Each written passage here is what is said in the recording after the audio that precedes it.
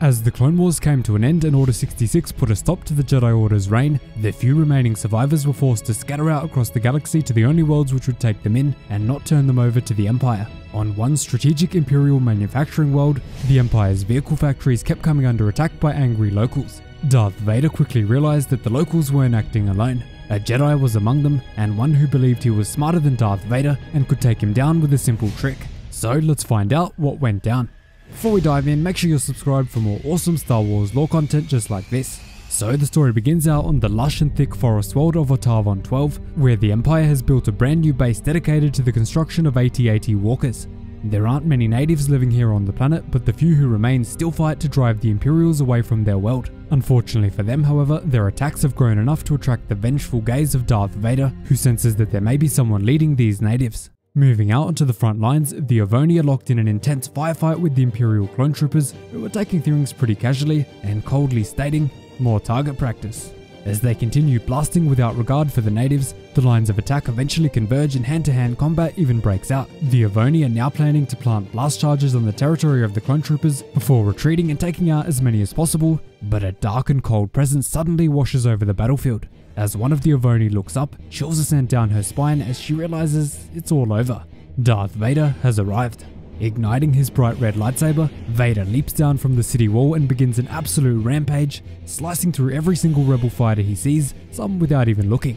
He manages to choke anyone who comes from the front and impale anyone who comes from the back. Vader continues slicing and dicing, letting the pure rage flow through him and fuel his darkness. He's quickly snapped out of it, however, once the general in charge of the planet, General Crick, rushes down with more clones and warns Vader that he can't be taking these unnecessary risks.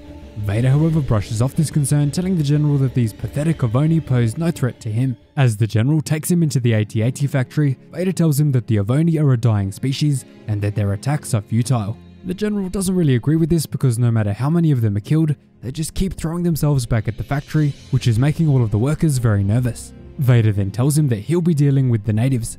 The general's only concern are the walkers, and the Emperor will not accept any delay. Following this, Vader receives a holo call from his master and informs him that he has lost contact with the squad who were searching for the Otavon leader. Palpatine tells him that he was sent to ensure that the production of the walkers was on time, not to chase down the natives. Vader, however, believes that this is an utter waste of his training, but Palpatine tells him that he forgets his place. His obsession with the Jedi is clouding his judgment. With one final warning, Palpatine tells Vader that if he does not continue to oversee the production of the walkers, he may never leave Tremor Base. Many days later, Vader is summoned out to the front of the base, being warned that motion has been detected on the perimeter. Vader points out to the wild forest, and his general orders his clone troopers to fire at will, but Vader puts a quick halt to it. Out of the greenery walks a badly injured clone trooper with severe damage to his arm. The brave trooper collapses to the ground, and in his dying breaths, he warns Lord Vader that the Otavon have a Jedi leading them. With Vader's suspicions now confirmed, he is determined to put an end to this Jedi's little game. General Crick then cries out to Vader, warning him that he should probably get back inside because of the enhanced threat and because he's scared for his own life, but Vader won't back down. He demands that his probe droid be released and the hunt begins for this devious Jedi. As he walks off into the dark forest, Vader tells the general that Tremor Base is very well defended. He won't be in any danger, unless he fails to complete the walkers by the time he returns. Moving to the rebel base camp, their numbers have dwindled greatly and the young Jedi Padawan named Dendro is attempting to guide them in their fight against the Empire. The young Jedi survivor warns that the Dark Lord will eventually catch up to them, and before he can even finish his sentence, a shadowy figure emerges and a red blade is ignited. In an instant, the Dark Lord lunges forward and kills one of the natives, and is quickly met by the Jedi Padawan's blue blade. Darth Vader then force pushes the rest of the Otavon into nearby trees and clashes his red blade against the Padawan's saber. As the two continue the battle, the Padawan tells Vader that by surviving this long, he has already won. After a flurry of swings, Vader manages to clip the Padawan's leg, scorching through his skin and causing him to gasp out in pain. The Padawan is then knocked into the muddy ground in a very dangerous spot, and Vader demands to know what his name is. The Jedi simply tells him, Jedi, and then manages to pull Vader towards him. Vader, however, won't be defeated by this trickery, and instead lifts the young Padawan high up into the air, ready to reveal his identity. As Vader lifts the young Jedi up by the throat, he realizes that it is just a Padawan, before demanding to know where his master is. The Padawan then tells Vader that he is en route to his starship and is about to escape out into the galaxy where Vader will never find him. At this point, Vader is done bickering with the young boy and slams him into a nearby tree. Vader commends the young Padawan's resolve and strong will, but tells him that it's not strong enough, before chopping his head off Dooku style. On the hunt, Vader is warned by the general that if this Jedi has a starship, he must be heading to Mount Djandi since the peak is beyond Imperial scanning range. If he launched it from there, it would never be detected. The general then tells Vader that the walkers are behind schedule because he doesn't have the same command over the workers that Vader does. Vader simply tells him that they believe the general is a coward. He then orders Crick to execute the inefficient workers, and the others will double their efforts.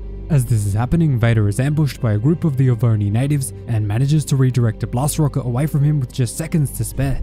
This little trick manages to make the natives flee, and he immediately orders his droid IK-48 to analyze the device. Before he can even get the results, however, the Dark Lord is attacked by a savage wild beast, one with a hide so thick that his lightsaber can barely even dent it. Vader is then genuinely put into danger as the creature attempts to gobble up the Sith Lord, leading him to show a very rare bout of weakness, begging the creature to stop. This weakness soon turns to rage, however, as Vader demands the creature release him, resorting to his dark side animal bond ability to stop the foul beast.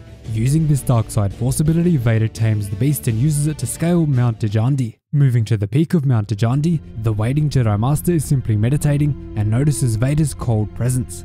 He immediately says, "I didn't expect you to find me so quickly." But Vader snaps back, telling him that he had help. The Master can't help but laugh at Vader's tactics, resorting to animal bond and Jedi mind tricks once his saber couldn't cut through the creature. The Master then realizes that Vader is no Jedi. Vader refuses to answer the question, instead demanding to know where the Master's starship is. The Master instead tells him that there never was a starship, but Vader should be concerned about his ride leaving without him. As Vader turns his back to see what's going on with the tamed beast, the Master leaps through the air and ignites his green blade before diving at the Sith Lord, attempting to strike him down.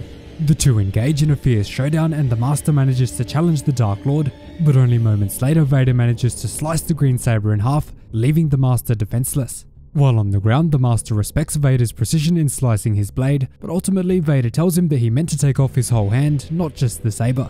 The Master then looks to the ground and smiles, eagerly telling Vader that he has a trick up his sleeve. He believes that he has outsmarted Vader and will take the Dark Lord down. The Master then swings out a hidden second blade, attempting to chop the arm of Darth Vader off. Surprisingly, he manages to cause some damage to Vader's mechanical arm, but Vader smiles under his mask and moves up to the Jedi Master's face. He tells him, "So have I," before impaling the Otavon Jedi Master through the stomach, finally putting an end to him. In his dying breaths, with the saber scorch mark piercing him, the Master still can't stop laughing, but Vader demands to know his name. He tells the Dark Lord that his name is Hylon, which in the language of his people means trickster. As Master Hylon is about to collapse, Vader asks him why he came up to the top of the mountain with no hope of escape.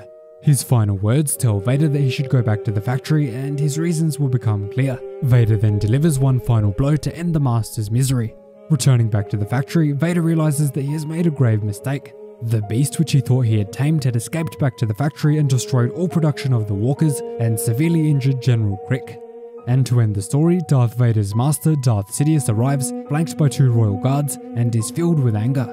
Vader attempts to begin explaining, but Palpatine looks out at the damage and tells Vader to meditate on his failure here today. Vader looks up at his master's ship with worry flowing through him. So that is the Jedi who thought he was smarter than Darth Vader, and maybe he just was. Thanks so much for watching, really hope you enjoyed the video. Cheers guys, hope to see you in the next one.